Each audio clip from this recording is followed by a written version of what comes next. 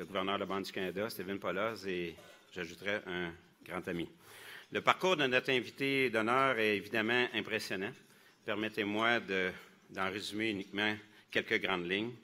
Après avoir obtenu sa maîtrise et son doctorat de l'Université de Western Ontario, Stephen Poloz est entré à la Banque du Canada en 1981 pour occuper différentes responsabilités jusqu'à 1992 et devenir le chef du département de la recherche de 92 à 94.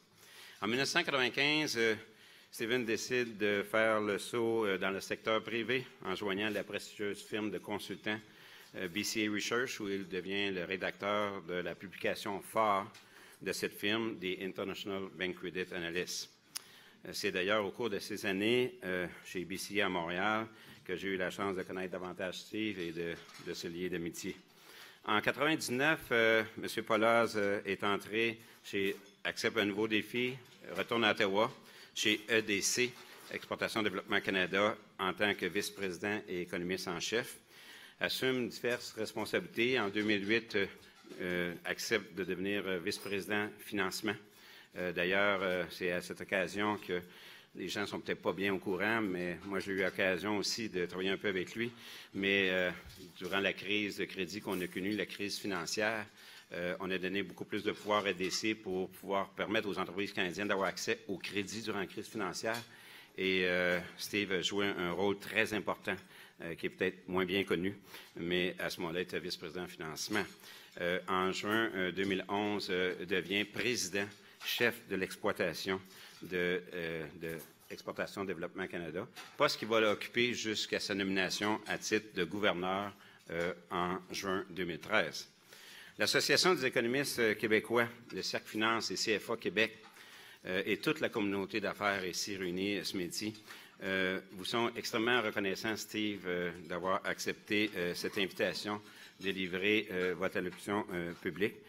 C'est sa seule allocution publique au Québec cette année, mais surtout, comme Clément l'a mentionné, selon nos annales, ça doit reculer à là, au moins 15 ans qu'on n'a pas eu un gouverneur de la Banque du Canada pour venir faire une allocution publique. Donc, on espère qu'on va pouvoir vous revoir plus souvent à l'avenir. Comme on dit, ce n'était pas de votre faute.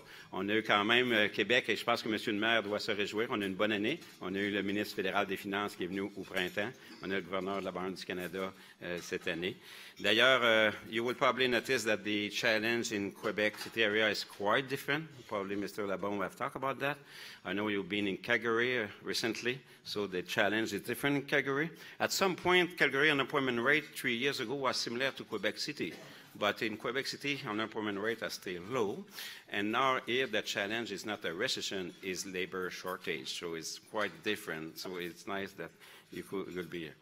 À l'aube d'une réunion importante de la Réserve fédérale demain, votre allocution ayant pour titre « Vivre avec des taux plus bas, plus longtemps », j'ai vérifié voir si c'était bien le titre, mais il semble que c'est bien cela, qui est d'ailleurs disponible sur le site web au moment où on se parle, so lower for longer, OK, arrive à point nommé, d'autant plus que notre région, comme vous le savez, regroupe plusieurs grandes compagnies d'assurance pour qui la trajectoire des taux d'intérêt, surtout à long terme, constitue un défi et un enjeu pour nos engagements à long terme. En terminant, et c'est une note un peu plus personnelle, Steve, tu as sans doute constaté qu'il y a plusieurs économistes en chef et stratèges en chef autour de la table qui ont accepté notre invitation de venir de Toronto, de se joindre ici, ou de Montréal. C'est le petit clin d'œil qu'on voulait te faire, que je voulais te faire pour te dire que oui, à l'occasion, il nous arrive de commenter tes décisions, de tes discours, mais que dans le fond, c'est toujours de bonne foi. On joue au gérant d'estrade, on en convient, mais que dans le fond, on veut surtout te remercier de ta grande simplicité, ta grande ouverture d'esprit. En English, we mention what you see is what you get. Steve, il n'est pas compliqué. Et surtout, te dire un grand merci pour mettre tes compétences intellectuelles au service des Canadiens. Sur cela, mesdames et messieurs, aidez-moi à accueillir Stephen Poloz, gouverneur de la Banque du Canada.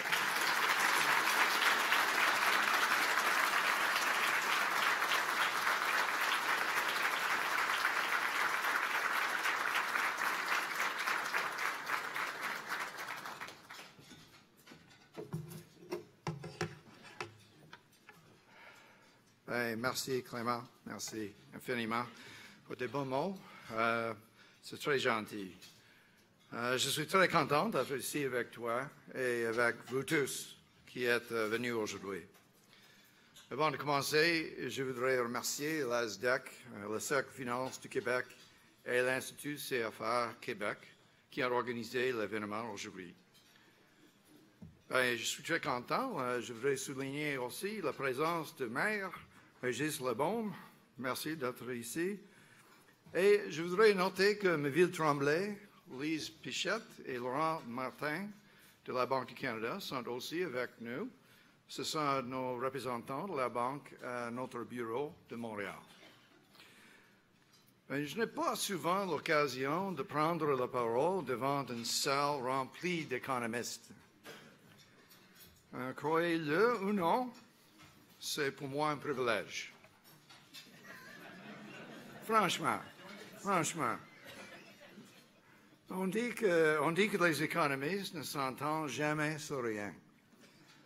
Mais je crois qu'il y a au moins une chose sur laquelle ils sont d'accord. De quoi on parle avec un économiste ces temps-ci? Des taux d'intérêt extrêmement bas. You probably get questions from both sides, just like I do. Young folks with mortgages regularly walk up to me and thank me for keeping interest rates low. Regularly. They even do selfies. And when I think about how much cumulative interest that I have paid in my lifetime, it is no wonder that they are grateful. But I also hear from other people, especially retirees. They're unhappy because they've saved their whole lives and are getting very little income from those savings today. Cela dit, il est naturel de donner crédit aux banques centrales ou de les blâmer pour des taux d'intérêt extrêmement bas. Les taux sont bas depuis la crise financière mondiale et les banques centrales du G7 ont réduit d'une façon concertée les taux d'intérêt en 2008. Cela en dit long sur la gravité de la situation. Certaines des économies les plus touchées, comme les États-Unis, l'Europe et le Japon, ont pris des mesures non traditionnelles pour assouplir davantage les conditions monétaires. Sans ces efforts, l'économie mondiale aurait pu subir une deuxième grande dépression. Mais nous avons évité cette situation. Mais depuis ce temps, les taux directeurs sont restés, en général, extrêmement bas. Et c'est surtout parce que les vents contraires soulevés par la crise ont mis du temps à se calmer.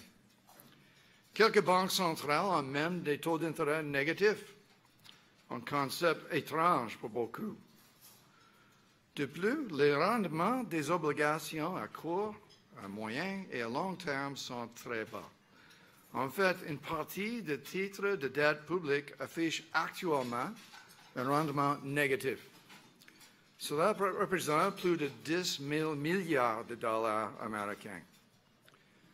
Et comme économistes, nous croyons aussi que la politique monétaire est loin d'être la seule responsable. Il y a de grandes forces mondiales qui agissent à long terme sur les taux d'intérêt. La population doit mieux comprendre ces forces. Ma collègue, Caroline Wilkins, a traité de ce sujet la semaine dernière à Londres. La première sous-gouverneure a mis l'accent sur les conséquences pour la stabilité financière. Aujourd'hui, je vais parler de ce que signifient les taux très bas sur le plan macroéconomique et de la politique monétaire. Et pour conclure, je vais dire quelques mots sur la place des autres politiques économiques dans ce contexte. Now, as economists, we naturally think of nominal interest rates as a combination of expected inflation and the real rate of interest. Under Canada's inflation targeting regime, inflation expectations have been very well anchored, even during the global financial crisis and subsequent recession. It follows, therefore, that a decline in real interest rates is the issue at hand, and a drop in the real neutral rate is a big part of the story. Now, the real neutral rate of interest is a theoretical concept. It can't be directly measured, and central banks don't control it. But it's extremely important for us to understand it. It is the inflation-adjusted, risk-free interest rate in an economy.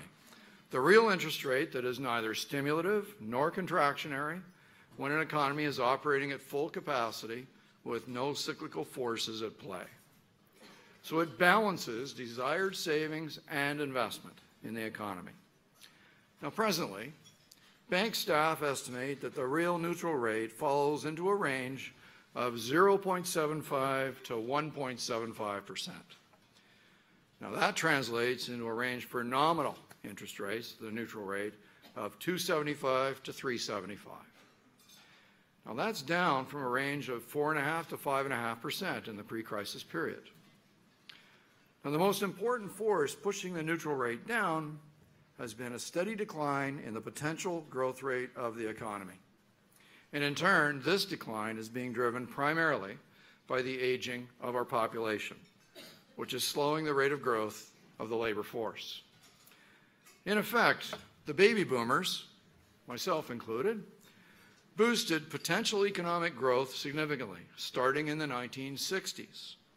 And that's a force that's been in place for 50 years. So it's easy to think of that boost as lasting forever. But in a demographic sense, it was temporary, only 50 years. Now, those folks have been entering retirement for the past several years, and potential economic growth has been gradually slowing as a direct result of this. Now, there are other forces acting, of course, including rising global savings rates as developing countries grow to represent a bigger share of global GDP. And at the same time, global investment spending has moderated, in part because of lower potential economic growth. Firms need to invest less than they did in the past to sustain that lower potential output. And technological change is also playing a role. But this combination of higher savings and lower investment means that the price of borrowing those savings in order to invest, the neutral interest rate, has ground even lower. Now today, those forces seem permanent to people. But of course, nothing is permanent. Just as the 50-year boost to potential growth caused by baby boomers was not permanent, the forces acting today will unwind eventually. But put simply, we're dealing with lower for longer, not lower forever. Even so, these processes act so slowly that we must adapt to them today. We simply cannot sit back and wait for these slow-moving forces to unwind. People and companies and investors and savers all need to understand these forces and make their own adjustments. Il est clair que les épargnants sont touchés par la période prolongée de bas taux. Ce sont surtout les personnes âgées qui ont travaillé toute leur vie. Elles comptaient financer leur retraite avec les intérêts générés par leurs économies. Beaucoup de Canadiens m'ont dit craindre, et avec raison, de ne pas pouvoir vivre de leur épargne. Ils espèrent voir les taux d'intérêt revenir à des niveaux plus élevés. J'ai beaucoup de sympathie pour eux et je comprends très bien leurs inquiétudes. Les changements démographiques et économiques avec la baisse des taux d'intérêt ont bouleversé les plans de retraite de beaucoup de Canadiens. Et ce n'est pas leur faute. Mais ce qui est important ici, c'est le niveau du taux d'intérêt réel. Des taux d'intérêt nominaux plus élevés provoqués par une hausse de l'inflation n'aideraient pas les épargnants. En effet, une inflation plus forte ne ferait que diminuer leur pouvoir d'achat futur. Le maintien de l'inflation à un niveau bas est le principal objectif de la banque. Nous poursuivons cet objectif parce que c'est le meilleur moyen de favoriser une croissance économique forte et durable. Tout le monde profite de cette croissance, les propriétaires d'entreprises qui veulent étendre leurs activités, les travailleurs qui cherchent un emploi et les épargnants qui tentent de protéger leur épargne et de trouver des possibilités de placement. Dans notre rapport sur la politique monétaire de juillet, Nous avons dit que le taux directeur actuel, c'est-à-dire 0,5%, est compatible avec un retour de l'économie à son plein potentiel vers la fin de 2017. Il cadre aussi avec un retour durable de l'inflation à sa cible.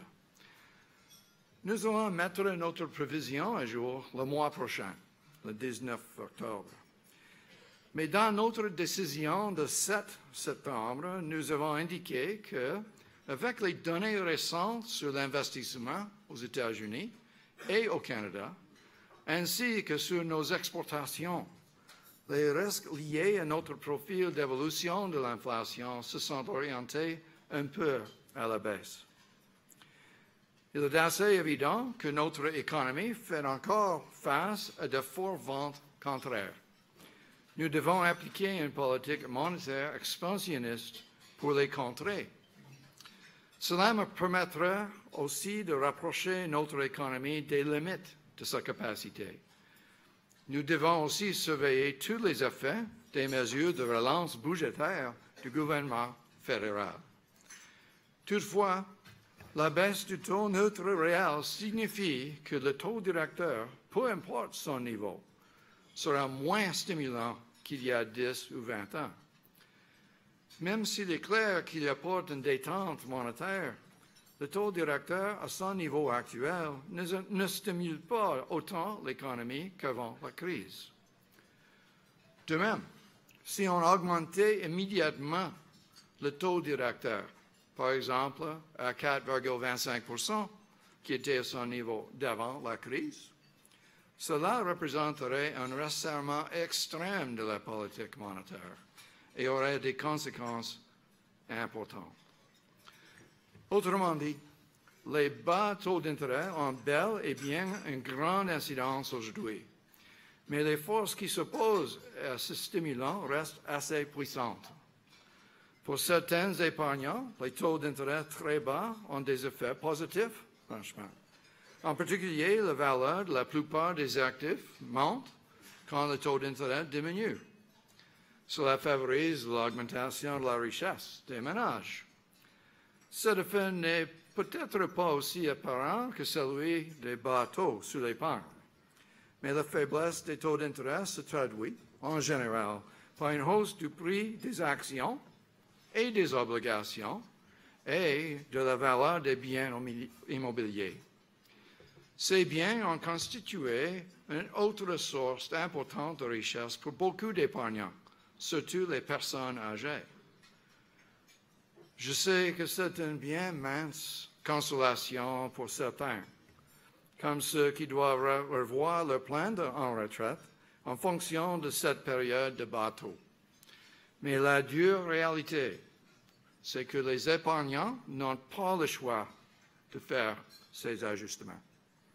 Ça peut vouloir dire de mettre plus d'argent de côté, de travailler un peu plus longtemps que prévu, ou encore de répartir autrement ses placements. Il n'y a pas de réponse simple, surtout pour ceux qui ont déjà pris leur retraite. À ce défi s'ajoute le fait que les gens vivent maintenant plus longtemps. En effet, l'espérance de vie a augmenté d'environ 6 ans depuis le début des années 80. Vous conviendrez, je l'espère, que c'est clairement une bonne nouvelle. J'espère. Mais une espérance de vie plus longue, conjuguée à de bas taux d'intérêt, a des implications. Une personne qui commence à épargner aujourd'hui devra amasser beaucoup plus d'argent qu'une personne qui a commencé à épargner il y a 25 ans. Si les deux veulent avoir le même revenu de retraite et prendre leur retraite au même âge. Now, the other group I'd like to talk about today is companies, specifically their decisions about business investment. Now, across the global economy, investment spending fell sharply during the financial crisis, and the recovery has been unexpectedly weak. The recent drop in oil and other commodity prices has lowered investment plans even further, especially here in Canada. Now, when investment slows, it means an economy's potential output also grows more slowly. And this can reinforce that trend toward lower interest rates. In contrast, rising potential output through increased investment can ease the downward pressure on global interest rates. Now, with interest rates as low as they've been, the cost of capital certainly is not a problem for well-established businesses. But as economists, we know well that credit provision will always be less than perfect in a financial system such as our own. And there's a risk that changes to global banking regulation designed to make the system safer could worsen any such imperfections. Putting this another way, it's likely that financing gaps continue to exist in our economy and could easily have increased in importance for new and young businesses, for small and medium-sized enterprises, and for trade finance and infrastructure. Now, given the importance of young company growth at this stage of the business cycle, the bank is monitoring data on company formation and credit flows very carefully. But still, we are seeing a number of firms in Canada's non-resource sector that are operating close to full capacity. Under normal circumstances, you would expect investment intentions to be rising. But so far, that has not really been the case. Now, research done at the Bank of Canada and elsewhere, including conversations with business leaders, suggests that the main cause of weak investment is the high level of uncertainty that companies are facing, particularly about future demand prospects. And it's understandable that businesses would be uncertain. Companies have lived through the daunting experience of the financial crisis and the Great Recession. And on top of that, we've had all sorts of economic and geopolitical uncertainties across the global economy. In such an atmosphere, it's not surprising that business leaders would be reluctant to commit major new investments. However, in my conversations with Canadian firms, I've picked up on another possible investment impediment. Hurdle rates for new investments do not seem to have adjusted to the new reality. The hurdle rate is the lowest acceptable rate of return that a company chooses for an investment to proceed. Generally, you calculate the hurdle rate by adding together the risk-free interest rate, a measure of inflation expectations over the life of the project, and of course, a premium to compensate for the risk associated with the investment. Now, because the risk-free interest rate is closely related to the real neutral rate, and because the real neutral rate has been declining, it follows that hurdle rates should also be lower, all else being equal. Now, I've had some business leaders tell me that they've been surprised to see, for example, companies in Asia pursuing investments with implicit returns of around 3 or 4%, which is well below most companies' hurdle rates.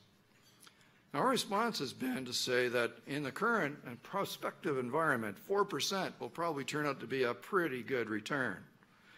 If uncertainty is the main impediment to investment decisions, then it should subside over time as economies heal, improving the investment climate.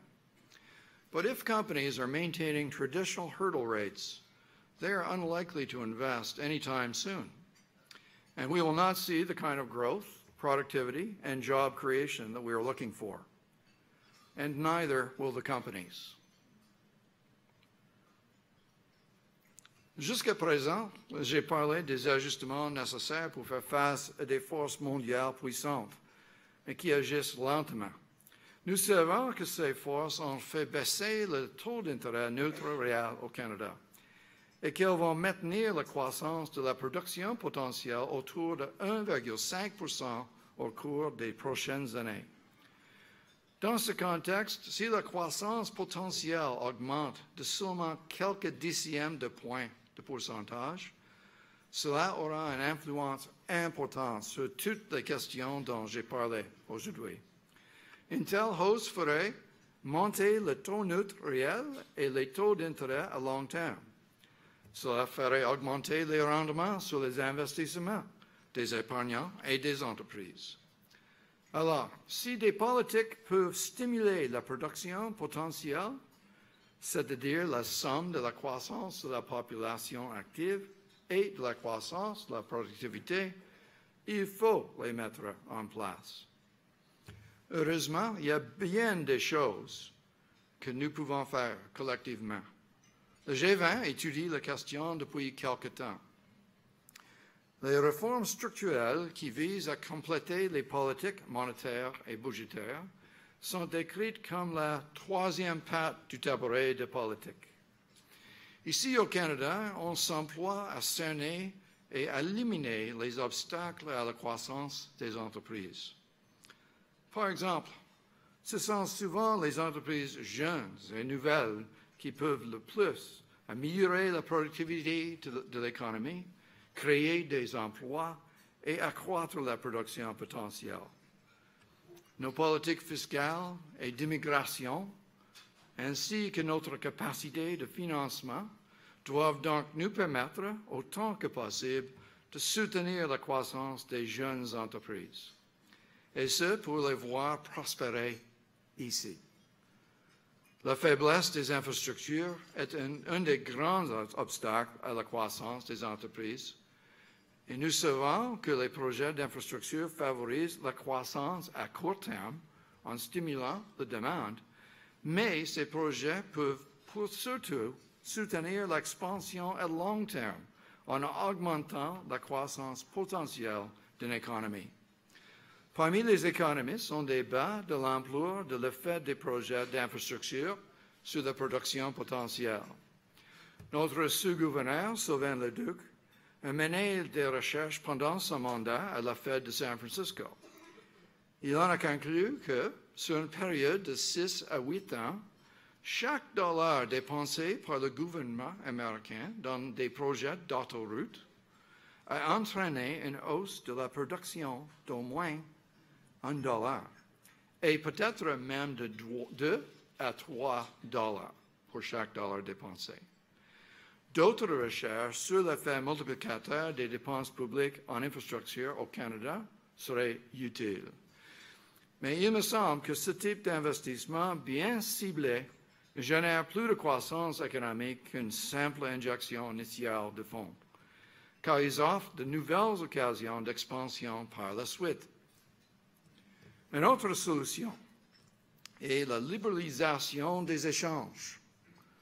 Nous devons tous l'encourager, au Canada et partout ailleurs, en cette période où le monde semble commencer à douter des avantages du commerce international. Concrètement, l'avenir du partenariat transpacifique a été remis en question et l'accord commercial entre le Canada et l'Union européenne doit encore passer par un long processus de ratification. L'histoire nous a montré qu'un glissement vers le protectionnisme sera très contre-productif. C'est pourquoi les autorités doivent continuellement plaider en faveur d'une plus grande libéralisation des échanges. Ici, au pays, l'annonce cet été d'un accord préliminaire sur le libre-échange entre les provinces est certainement la bienvenue. En effet, tout indique que les obstacles au commerce interprovincial freinent la croissance des entreprises, individuellement et de l'économie dans son ensemble. Il faut aussi être conscient de la montée de l'antimondialisation et en comprendre les raisons. Par exemple, les personnes touchées par les restructurations causées par la mondialisation subissent souvent des changements difficiles. Elles peuvent être forcées de se recycler ou de déménager dans un lieu éloigné. Les décideurs doivent être sensibles à ces difficultés et faire leur possible pour faciliter ces ajustements. De plus, les économistes doivent mener des recherches convaincantes qui rappellent aux gens l'importance du commerce, car ces effets sont somme toute positifs. Les entreprises pourraient, elles aussi, faire plus de leur côté. Elles pourraient montrer que toutes sortes de biens et services sont plus accessibles à moindre prix grâce à la mondialisation. Elles pourraient aussi faire valoir l'importance du commerce pour leurs propres employés. And making infrastructure investments, defending existing trade arrangements, pursuing new ones are certainly good candidates for boosting Canada's economic potential. But when we move from theory to practice, how big can those effects be? Well, bearing in mind that we start our analysis with a projection that Canada's economic potential is likely to grow by only around 1.5%, which is not very inspiring, we need to take every decimal point more seriously than we have in the past. Now, none of the structural initiatives that I've mentioned is a silver bullet by itself, but together they could make a large difference in our long-term economic prospects. Let's consider those possibilities in light of existing empirical evidence. Begin with the removal of interprovincial trade barriers. Conservative estimates suggest that removing interprovincial trade barriers could add 1 or 2/10 of a percentage point to Canada's potential output annually. Some estimates are far larger, but I said conservative. As for international trade, research conducted at the World Bank and elsewhere suggests the TPP could add a further 1 or 2/10 to our potential output growth. The Canada-EU trade agreement should also boost potential output growth, though estimates suggest by less than the TPP. But in a low-growth world, these three initiatives taken together could have a significant impact on economic growth year after year. Let's add it up. Let's add up that with the impact of targeted infrastructure spending. A prudent estimate is that this infrastructure spending could add another 1/10 or 2 of a percentage point to potential output growth over the medium term. And so when you consider how the benefits of these policies could add up over years, you can see why every decimal point counts.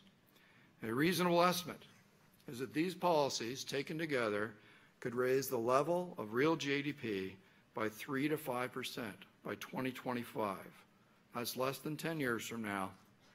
That's $100 billion of more income for Canadians every single year. So why don't we do those things? In a lower for longer world, these are opportunities we simply cannot afford to miss. Parce que les autres pays, eux, sont à l'œuvre. S'il devient plus concurrentiel, le Canada pourrait bien perdre du terrain.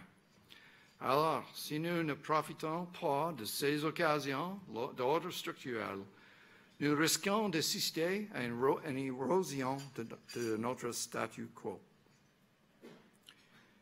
Il est temps de conclure. Aujourd'hui, j'ai tenté d'exposer clairement les forces qui ont mené à cette période de taux d'intérêt très bas et d'en exposer les conséquences. Même si les mesures de politique monétaire ont joué un rôle dans la baisse des taux d'intérêt, il reste que la Banque établit son taux directeur de manière à remplir sa mission première, c'est-à-dire ramener l'inflation à sa cible de façon durable et ainsi favoriser le retour à la pleine production. En ce sens, les taux très bas sont un symptôme de notre État, un État qui, selon nous, s'améliore avec le temps. But some of the forces leading to low interest rates will persist for a long time.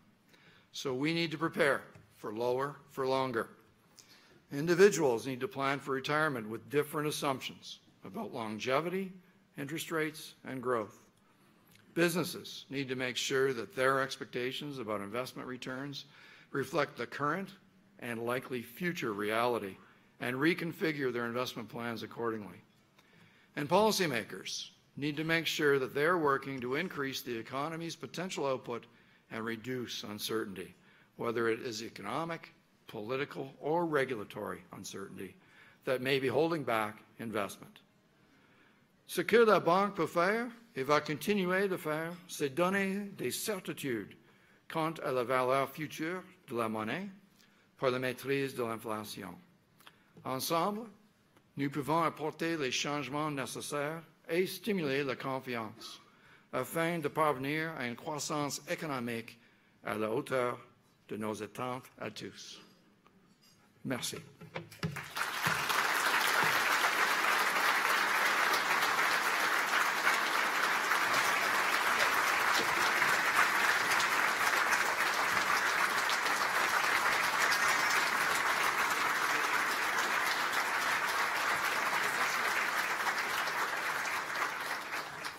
Monsieur le gouverneur a accepté gracieusement de soumettre à une période de questions.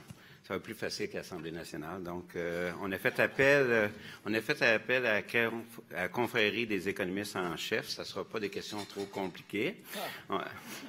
You trust? No, OK. I'm not sure.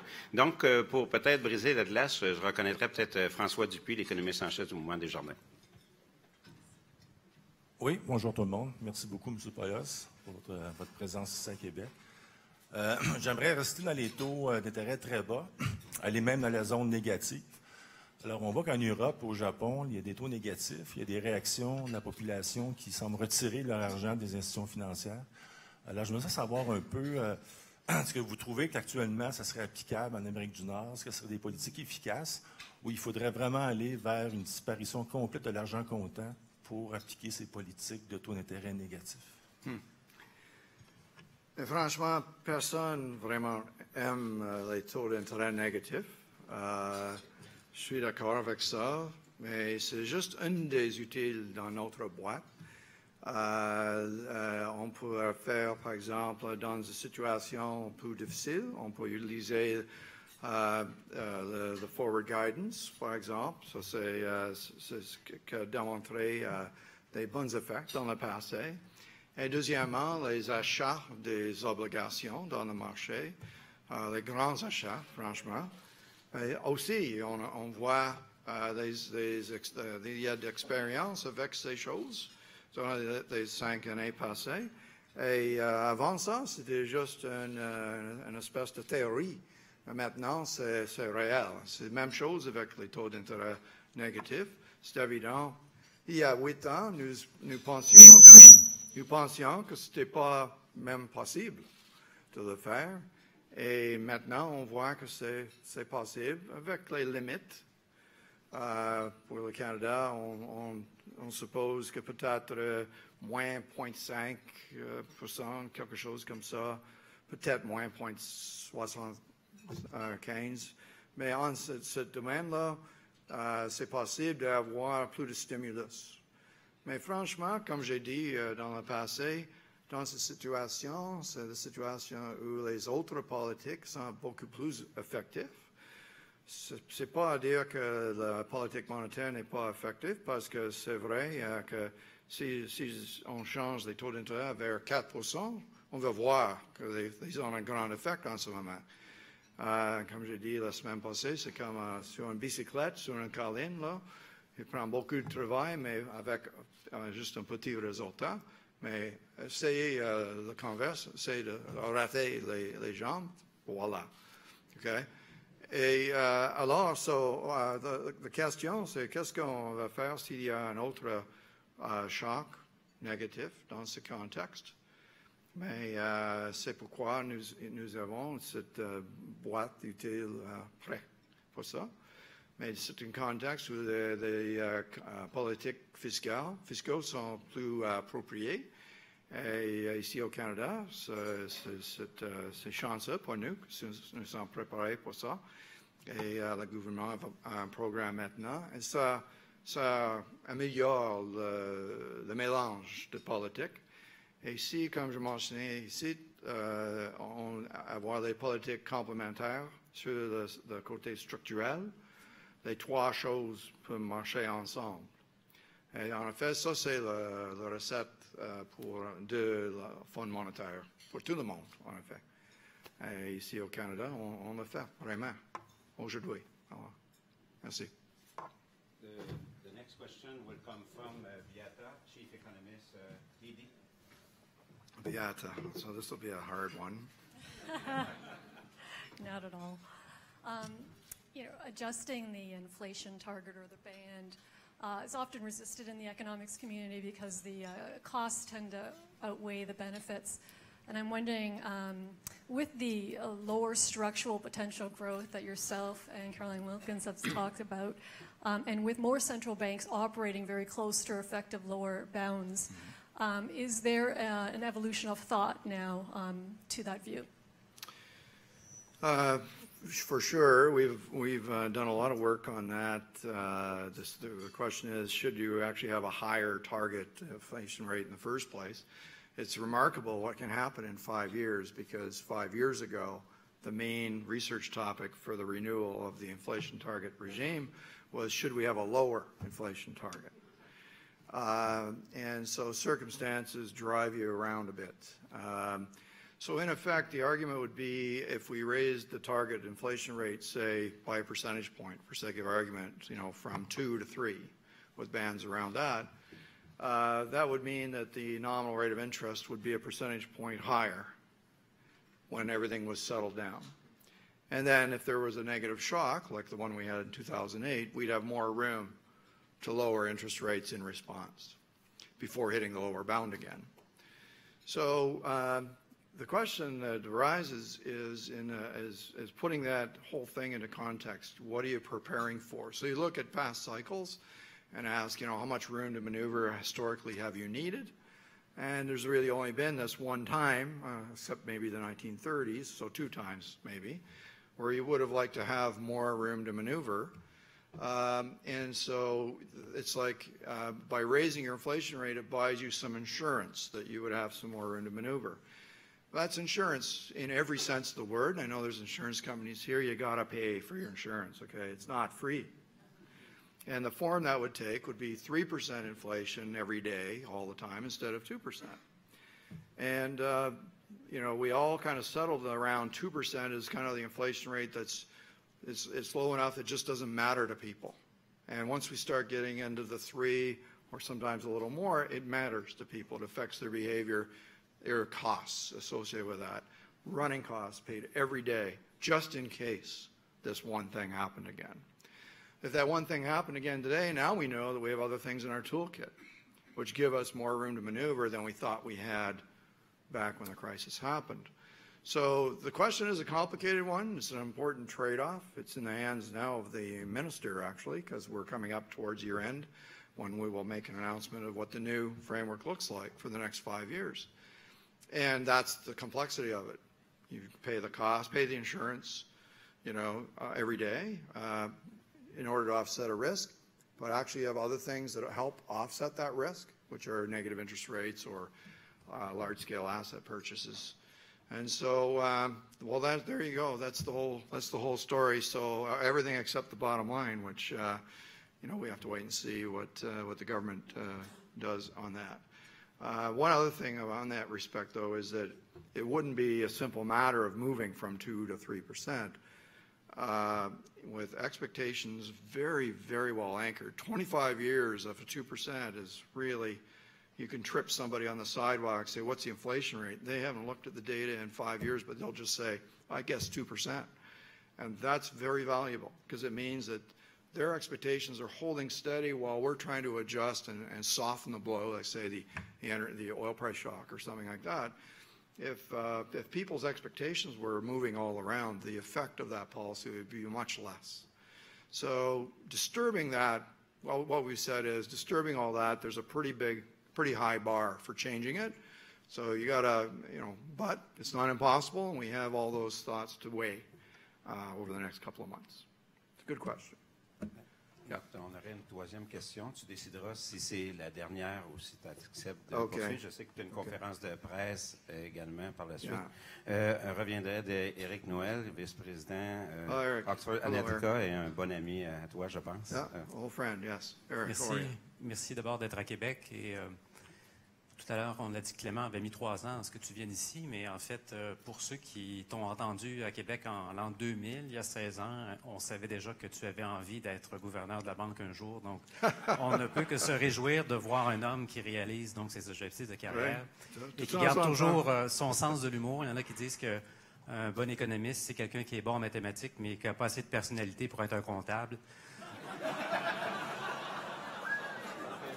Dans ton cas, on voit que... On va te demander de poser la question. Sinon, on va avoir des problèmes ici, là. On voit prochaine question. Que l'humour suit toujours.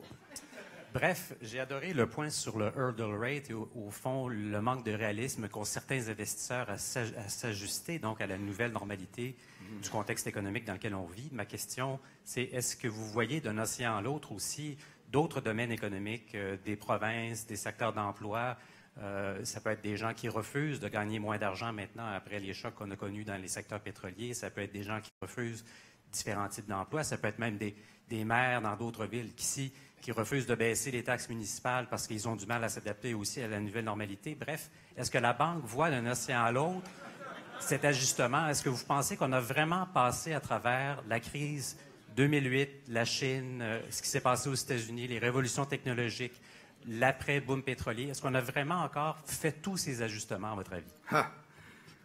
Prochaine question.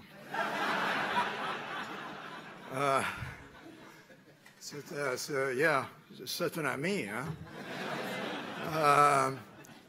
En tout cas, oui, c'est une grande question, mais c'est vrai que depuis la crise, on a vu un choc après l'autre. On commence un processus d'ajustement et immédiatement, il y a quelque chose qui influence les décisions. Et c'est pourquoi le niveau d'incertitude est tellement élevé. Et c'est probablement le cas que on traduit cela en termes de risque. Ce n'est pas une certitude, mais ça devient risque dans les décisions d'investir. Et franchement, ce n'est pas la même chose que le risque. Alors, s'il y a un hurdle rate de 8% ou 7%, quelque chose comme ça, il y a une grande partie qui constitue la compensation for risk. Mais si l'incertitude diminue, est-ce qu'on anticipe exactement cela? Cette marge va probablement diminuer et on va voir un processus d'investissement beaucoup plus rigoureux. En ce moment, nous sommes entre les deux.